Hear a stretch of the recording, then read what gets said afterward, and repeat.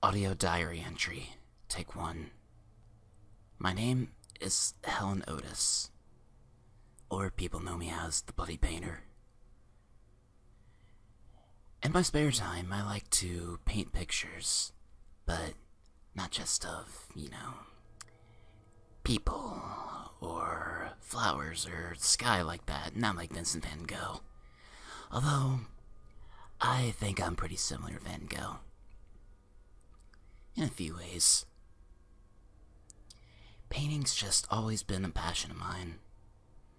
At least, it was when I got in the mental hospital. It all started when I was just a kid. My parents wanted a daughter and not a son, so they named me Helen, and they started dressing me up like a girl. It was a little embarrassing, but until I was 6, they got me into school, and they got me dressing like a boy for now. I still got teased for my name, but who gives a damn? A name's a name.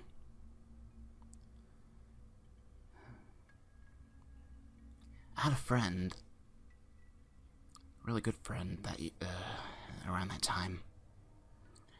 Unfortunately, he had a little accident. We were playing around in one of the classrooms, but he started making a joke by acting like he was going to fall out the window. It was kind of funny, but he lost his balance, and he fell and died. I'm sorry.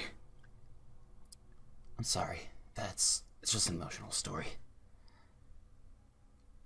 Because he was my only friend, and I was with him at the time, I got blamed for it.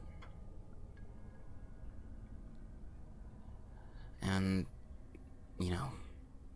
there was not really any witnesses but me, but they wouldn't believe me.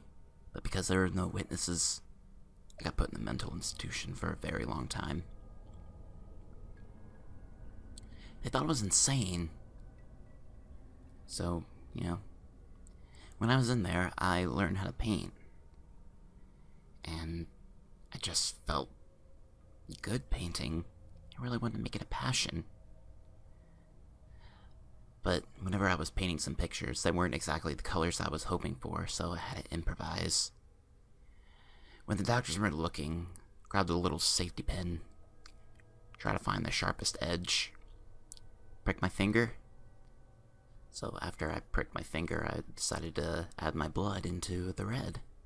Not a lot of people know this, but if you leave blood out for a while, at least, a whole day, it turns into this weird brown looking color. And I decided to do that for my popsicle house. Make it look like a nice little brick house. And a lot of people thought it was, pretty good and realistic. They tried to give me more paint, but I still decided to use my blood for some, color. I guess painting just gives me happiness and passion. Although I was angry at everybody for accusing me of killing my friend. I understand. Yet, I had a hatred for all those bastards that locked me in here. I was eventually released on March 10th in 2001. But 2 years later, I decided to, go for one little killing spree to take revenge. I killed the teacher that accused me of killing my only friend. I killed one police officer that arrested me. I thought I wanted to kill the nurse that, helped me throughout this whole psychological experience. But I decided to leave her alone. She was good to me. If it wasn't for her, I wouldn't have this interest in painting. Yeah. All these colors are looking really nice. Darn, looks like I'm out of red. Looks like I have to get more. Let's see.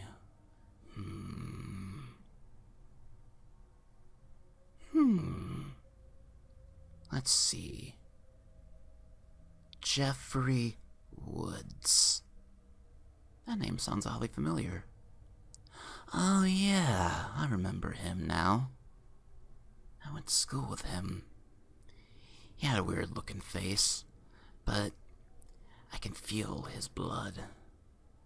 I was always able to feel his blood. It would have been nice for a nice little house. I guess I'm gonna go look up Jeff and see if I can find him. Well, guess this is the end of Diary Take 1. See what tomorrow brings.